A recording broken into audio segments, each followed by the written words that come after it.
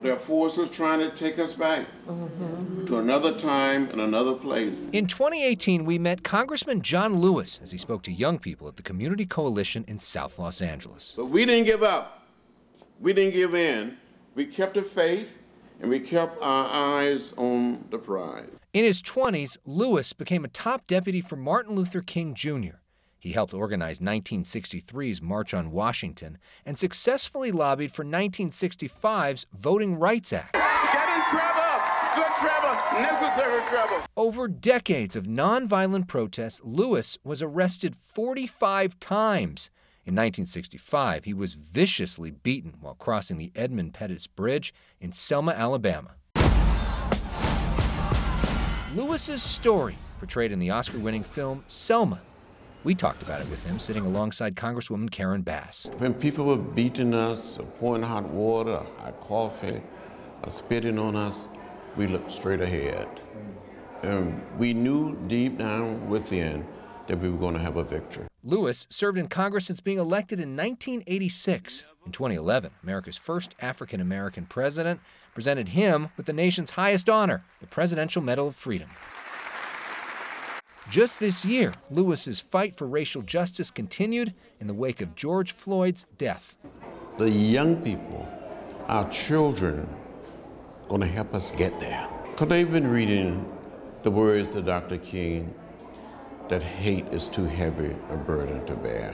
What do you think Dr. King would think of this particular moment in history? Dr. King would say, be brave, be courageous, be bold, stand up, and speak out, and help redeem the soul of America. What do you see as your legacy, as the lesson you want everybody to take from your life that you pass on to all these kids? I said to young people and people not so young, I just tried to help out. Just trying to help out. Trying to make a contribution. Thank you all very, very much. Congresswoman Bass, you see there, says that Lewis was the most respected member of Congress on either side of the aisle. His passion on that day and every day was inspiring young people to be more engaged in the process to create a more just world. And Karen Bass tweeting tonight, his loss is a blow to the entire nation. So we have more politicians who consider John Lewis a friend and a mentor tweeting their condolences. From House Speaker Nancy Pelosi, John Lewis was a titan of the civil rights movement whose goodness, faith, and bravery transformed our nation. Every day of his life was dedicated to bringing freedom and justice to all. From former President Bill Clinton, John Lewis gave all he had to redeem America's unmet promise of equality and justice for all and to create a place for us to build a more perfect union. Together, in so doing, he became the conscience of the nation. From California Senator Kamala Harris, John Lewis was an icon who fought with every ounce of his being to advance the cause of civil rights for all Americans. I'm devastated for his family, friends, staff, and all those whose lives he touched.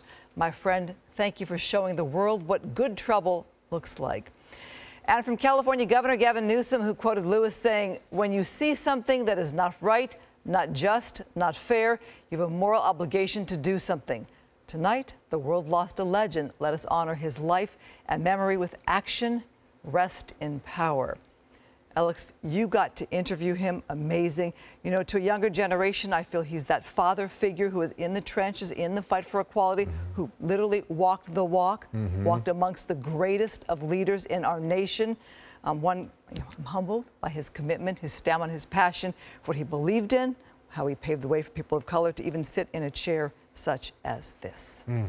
I mean, to me, he is a North Star that we should all look towards for guidance in terms of integrity, kindness, passion, and doing the right thing at whatever cost.